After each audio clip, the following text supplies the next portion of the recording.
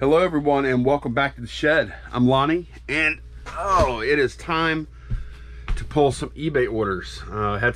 Had some more stuff sell today, of course, or actually yesterday. So let's get started. The first order is for Joe from the YouTube channel Jackpot Resale.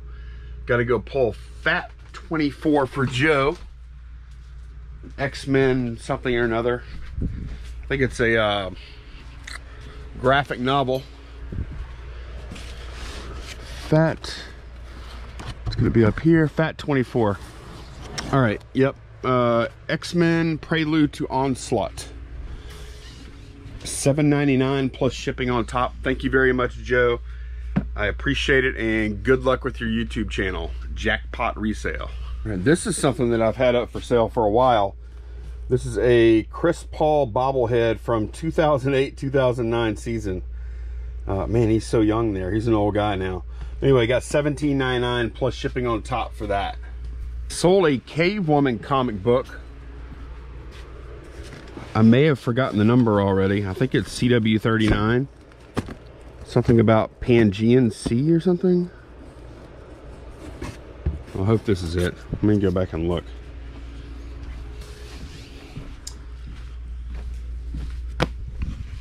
If that is it, yeah, CW39 Pangean Sea episode, and it does come with their certificate of authenticity, limited to 750 copies, $19.99 plus shipping on top. And finally, on that account, I've got Fat 20 going out. Nick's No Way Home, $7.99 plus shipping on top, I believe. Moving on to main store, main PC store, going to Sarah Shelf, and I'm looking for W2 right here. That is, need to clean this stuff up a little bit. Sorry, y'all might be getting a little wind noise. I have the air conditioner rocking. All right, here we go. All right, so yeah, this box W2, it's a box of Witchblade comics. What kind of box do I have this in? Okay, medium flat rate. So, sold these.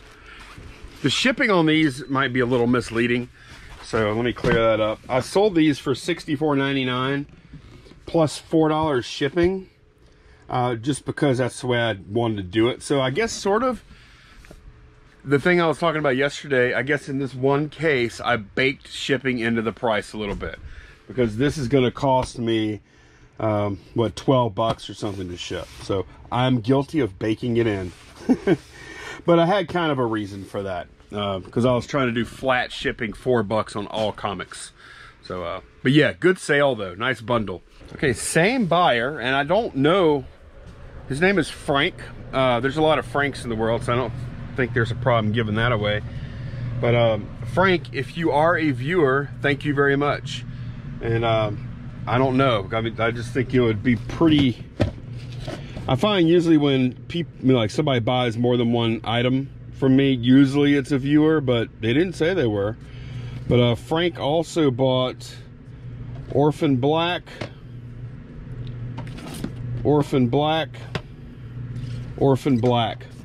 3 seasons of this show, and they're used. The total on the 3 was $14.99 plus shipping on top.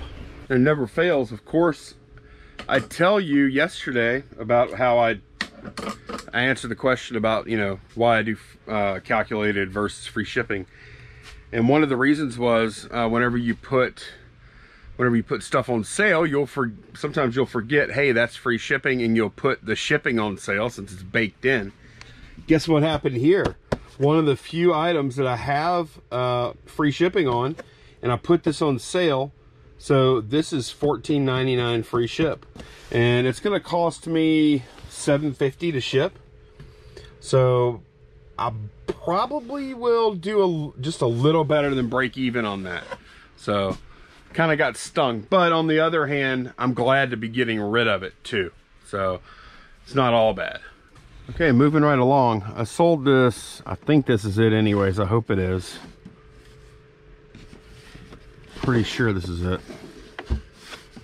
Well, it's a long box. Oh no, this is not it. That's an aircraft part. Oh man. Wheel bearings.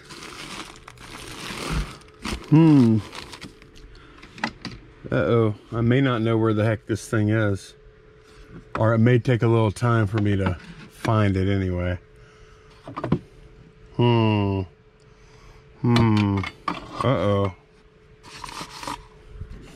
Alright, the inventory says it's in this front bookshelf. Aha! It is in the front bookshelf. Alright. This is it right here. Aqualung, this is an Aqualung, you call it?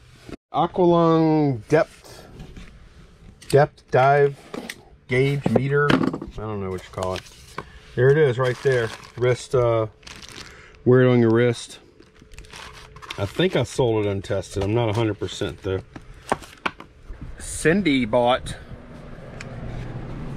4 of these exfoliate things or something. Let's see. Here's a box labeled Exfo. I'll bet that's it. I'll open it up and make sure. But you see there on the screen, Sunday Rain something exfoliate. So anyways, thank you very much, Cindy. I appreciate your business and I hope you get exfoliated. Okay, Vikings Season 1 box set, sealed. I think it's $8.99 it sold for. Look at this shelf. I mean, it used to be I couldn't hardly fit these things in here. And they are selling. Yeah, $8.99 shipping on top for that.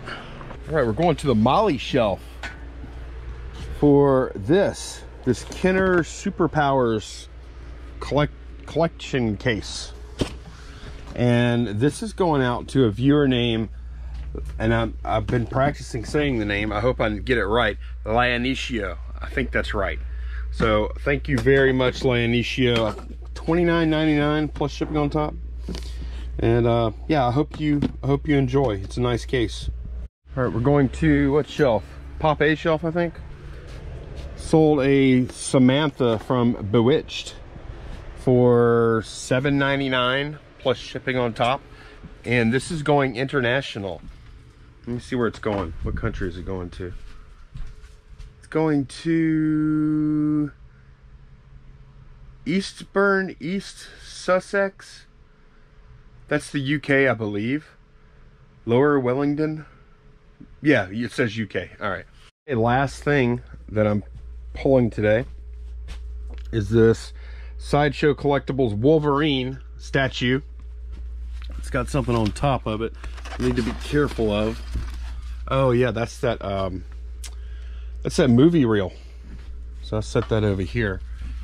This, it doesn't have the original box or anything like that. It was on 40% off sale, and I'm glad to sell it for $2.99. I had it priced up way higher than that before. So yeah, number 372 of 1,000. All right, so I'm just gonna basically, I think I packed it pretty well whenever I listed it. And by packing it pretty well, I put like some foam pieces in there to make it really not move. So now it's just gonna be a matter of wrapping some cardboard around this and getting it over to UPS. All right, I think I'm gonna use these. And when I say these, I mean this 14-14-12 box with flap up. The only problem is I don't have another one, so I'll get another. I'll buy a few more when I go out to bring all this stuff to the post office. So this is interesting. I am pulling all these. These are cheap little like Burger King or Taco Bell meal toys for episode 1. I already listed some watches a minute ago, but this isn't the interesting part. The interesting part was I found these Star Wars like cards here, and these are actually called Pay It Your Way with the Have It Your Way card. It says protect it as you would cash. So what I'm going to do now, I'm guessing they don't have any money on them, but I'm gonna check. I want to know.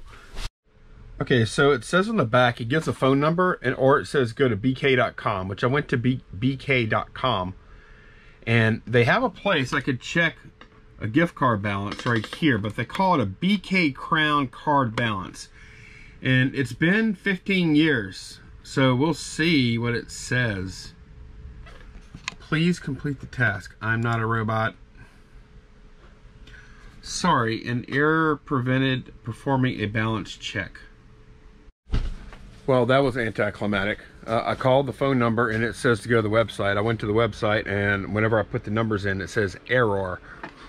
So I emailed the support number probably for some cards that don't have anything on them, but I'm still curious.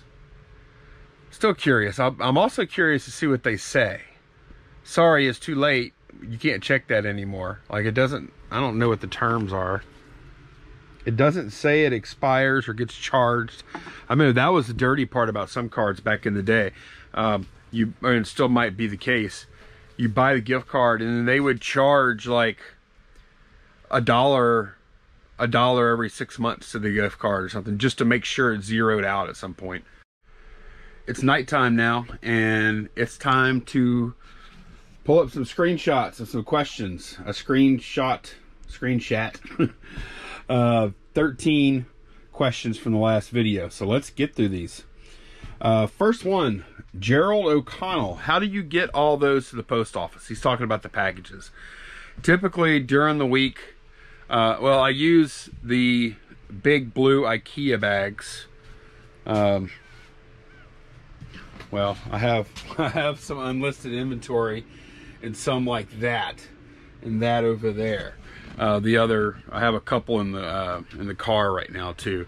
But I load up everything in those IKEA bags and I carry them in. I can carry easily 2 at a time, and sometimes 3. But like a lot of times on Mondays, it'll take 2 trips, sometimes 3 trips in and out. But I'm just dropping them off on the empty counter, and then I go back out and get more. But yeah, the IKEA bags are perfect for transporting packages into the post office.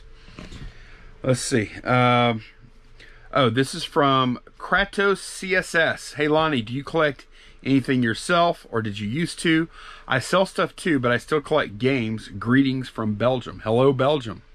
So yeah, what I have recently started collecting is Commodore computers in the box. And I have 4 of them so far.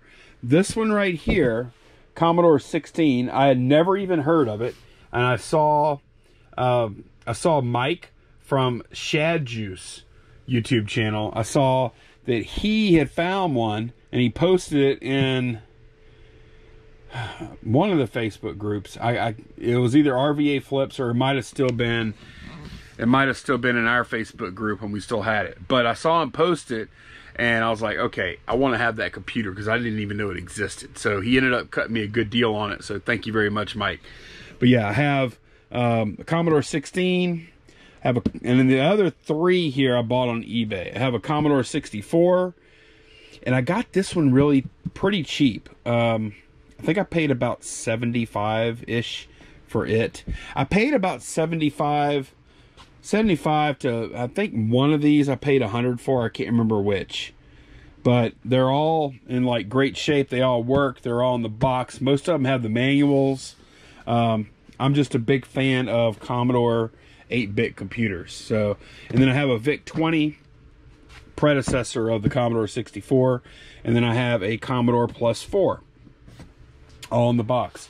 And then I also have a C64 Mini, which is actually sitting right here on this table right now with the joystick. It's got a bunch of classic games loaded on it here. 64 classic retro games included.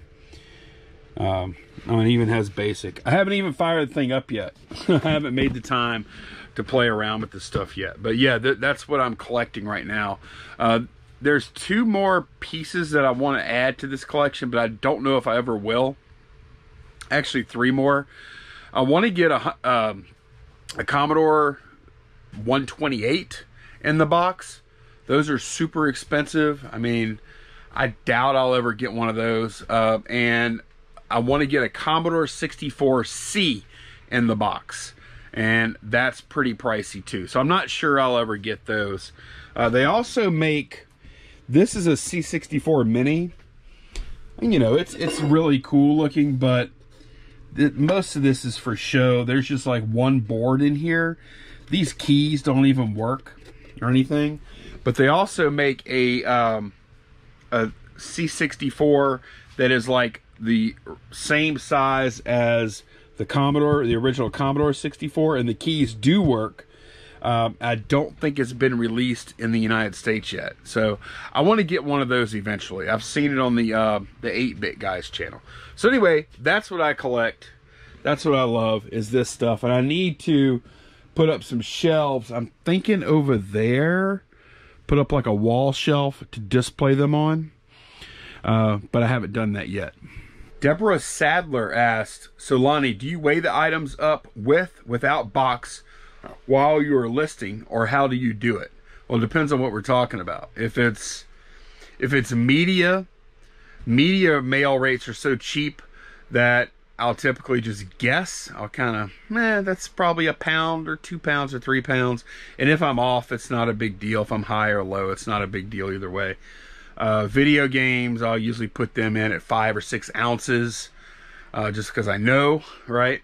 And then other stuff, if I do throw it, I'll throw it on the scale, like you say, and I'll just add some amount of weight for boxes. Like, I have a pretty good idea what boxes weigh. If I throw something on the scale and it's 1 pound, say 8 ounces, then it's probably going to be 2 to 3 pounds, because it's going to be, depending on the size of the object, then, you know, it's going to be kind of hard to get all the box and packing in under 8 ounces. But on other stuff, maybe you can.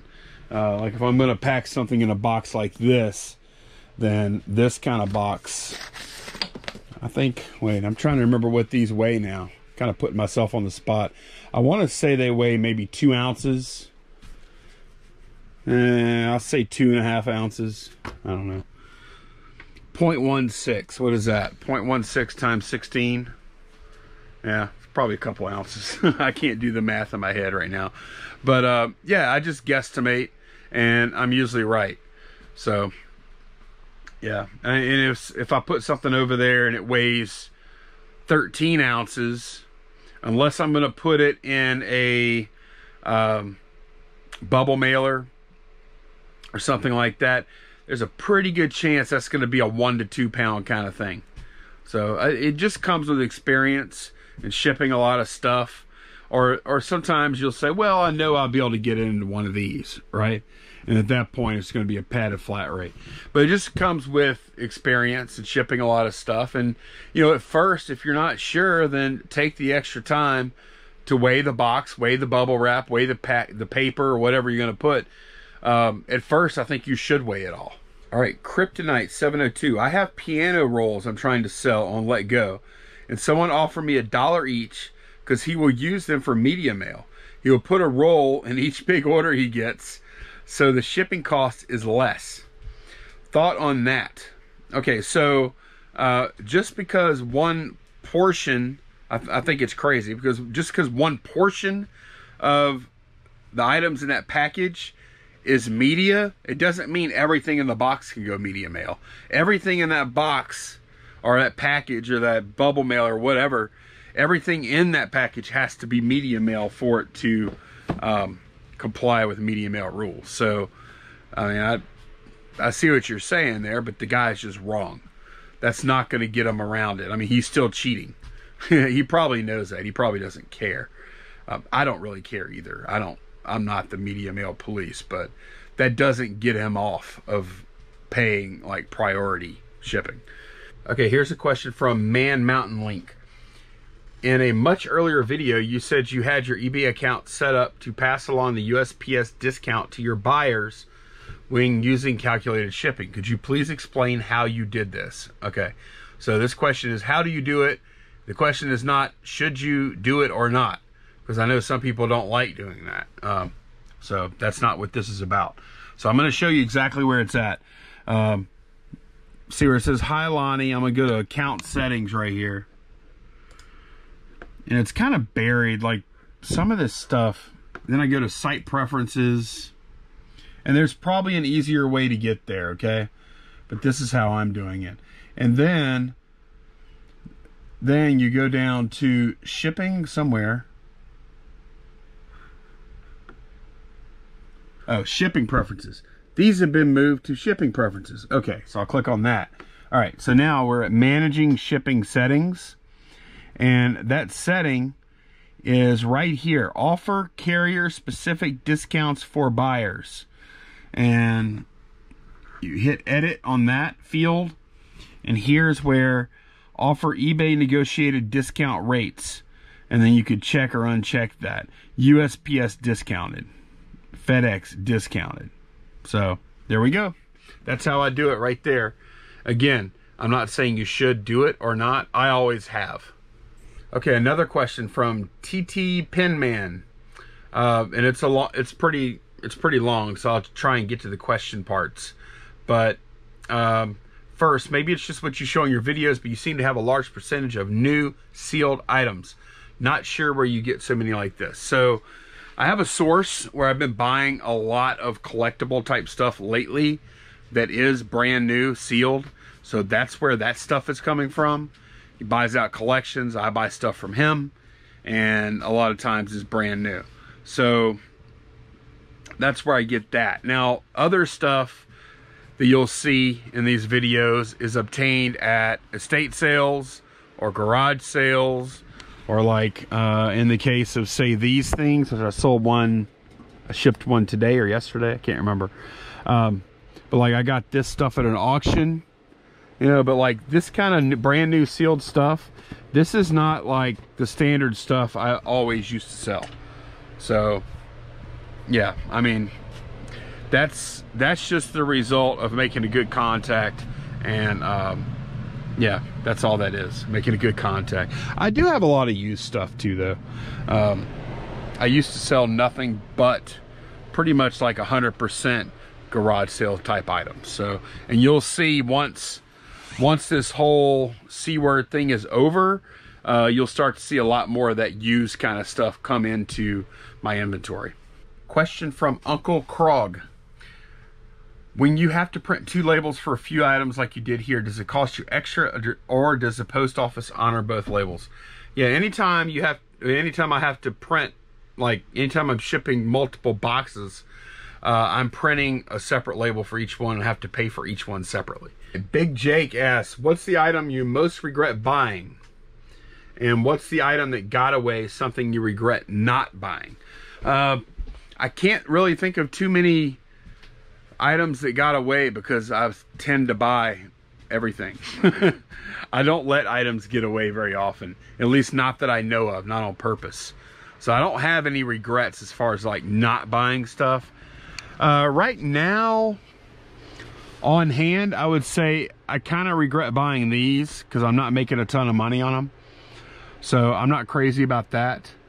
I don't have a ton of stuff like that though that I regret. Another thing that like one of the bigger things that I regretted buying, I don't know how long you've been watching the channel, but I don't know, 6 months ago or so, I still had them. I bought a bunch of beach balls and floaties from Dirt Cheap, and I think I paid like $1 a piece for them. I ended up paying like $180 something for 200 total pieces, and I'm like, okay, well, they aren't selling that great on eBay, but if I make bundles, then they'll do better. And so I made bundles, and man, I mean, I tried selling them for probably about 8 months or so, including the summertime, and it just didn't work out. So I ended up donating all that to Goodwill. And I actually saw them in Goodwill. Hopefully they sold them all. I don't know if they did or not. they might have ended up at like one of those weigh and pay things or something like that. But yeah, I don't have a whole lot of regrets as far as this stuff is concerned. I look at it as either I make money or I learn something. That's the way I always look at it. Okay, another one from Uncle Krog. Lonnie, I thought you said you were not going to show us this part of your deals anymore, the pulling orders part. So glad you did not stop. Keeps me informed on what is selling and for approx prices. Maybe you meant you were going to stop doing them on the other channel. Real simple answer to that one. Changed my mind for a couple of reasons. But I try not to, I'm pretty hard-headed sometimes, but I try not to be too hard-headed. I try to not like let pride get in my way whenever I do stuff, and like reevaluate situations and change course if I need to. A quick one here for Colby. What size is your shed? 12 by 30 outside dimensions. Question from Nick Money. Where do you get those plastic covers to cover center silver steel racks? I have the racks and have trouble with display on them. Those are what I need. Okay, I think you're talking about these things here. These are just like thin pieces of plastic, and in my case they came with the shelves, so I don't know where to get them other than that. I bought all of my all those steel racks at Sam's Club for like 90 bucks a piece. All right, question from John Patrick Medella. Let's see. Was wondering how you got into reselling or what inspired you. Okay, so I've been reselling on eBay. I think I made my first sale in like 1997 or something. And I would just go to like this little country auction maybe once every few months, and I'd buy a few things and I'd put them up for sale just for fun. It was like mostly going to be antiques or things like that. And then later on, I would go to the state surplus auction. This is years later. This is like probably the year 2000. And I would buy like pallets of surplus computers. And the pallets would have, they could have like 12 to 20 computers on them. Then I would check them out, test them out, make sure they worked, and then sell them. There was actually a decent market for that kind of stuff back then. I would get like a lot of Dell Optiplexes and stuff like that. One time I got a pallet of SGI Octane, which are like graphic, I don't know what you call them. They're, they use them for like, they would use them for like special effects and things like that, for like big Hollywood productions and whatnot. But so anyway, I had a pretty good bit of experience like selling just for fun. So I knew how eBay worked. And then one day, Candace and I, my wife Candace and I, we were downtown, and there was a kid whose dad owned a record store down there. And he had a cart out on the sidewalk in front of the record store with a bunch of educational robots on it. And he had got them in a surplus kind of deal too. They're like robot arms and stuff. They're really cool. Some of them were like super expensive. So anyways, I bought all the robots. I think I paid $175 for them. And I ended up selling all this stuff for right around $2 grand, $1,700 to $2 grand. And I got the bug. At that point, I was working for Apple, and I hated the job. I was sick of it, and I was miserable. And I'm like, wow, I could just buy and sell stuff instead of doing this stupid job. So that encouraged me to do more of that, ditch the job, and do what I'm doing now. That's how it all started right there. That influx of cash. And I took, like, I didn't have to use that money that I made on anything else, because it was just like extra money. So I took that money and I went out and I found more stuff to buy, more stuff to buy, more stuff to buy. And then eventually I quit my job. So, and I quit it way too early too, mind you. But yeah, that's what inspired me to start reselling full time. Okay, one more question from J.R. Sopko. Can you advise your thoughts on managed payments through eBay as opposed to PayPal, which has been my standard for years? Okay, so I'm not the right person to ask about that, but the reason I took a screenshot of that question is because I have a question. Those of you that use managed payments, if someone pays via eBay managed payments, can they still do a chargeback like they can through PayPal? Because that's one of the downsides of using PayPal is even if everything is done, you know, everything is cool via eBay on, you know, as far as eBay is concerned, people can go and do a chargeback or attempt to do a chargeback on PayPal many days later, and that can become a problem sometimes. Sometimes the tracking information is no good at that point or whatever. So my question to y'all would be, those of you that use managed payments, do you still have chargebacks there? The only other thing I really know about managed payments, and I know that Justin at RVA Flips, he uses managed payments, so he would be better to ask. But I do know that there is a delay on the money, a day or two of it hitting your account. But I remember this past year, there was actually a significant problem with people getting money. Like, it was taking them a week to get the money. Now that's been cleared up since, but those kind of stories make me a little nervous, honestly. So, but yeah, I don't have any experience with it. I imagine we'll all be on it eventually. But yeah, can you do chargebacks on eBay managed payments? I haven't. I talked about going to eBay managed payments, and then I read some stuff and I got scared off from it. So I'm probably not going to switch until I have to. All right, guys, that is going to be it for tonight. Thank y'all so much for watching. I'll see y'all again next time. Oh, if you come across a boxed Commodore 128 or Commodore 64C, let me know. Cut me a good deal. I'll probably buy it from you. Take care, guys. Bye-bye.